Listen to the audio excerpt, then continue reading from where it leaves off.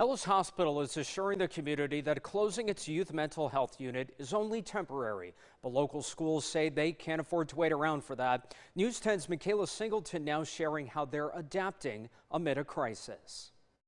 In 2 weeks, there's still no sign in sight when Ellis Hospital might reopen, the only nearby inpatient facility for adolescents in mental health crisis. In the past couple of weeks, yes, it has put a strain on everything because everything was already strained. February 1st to April 1st, we had 15 student admissions alone at Ellis. School districts in Schenectady County say drastic is not an overstatement when considering the demand for youth mental health services post-pandemic.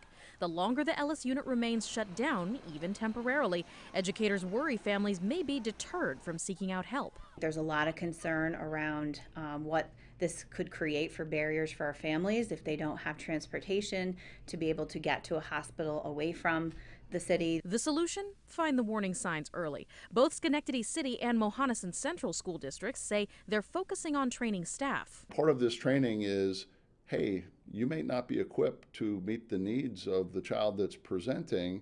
So who is on the team, and can you connect the student with the resources? Those resources include relying on community partners like Northern River's Mobile Crisis Team. That team sends clinicians into schools.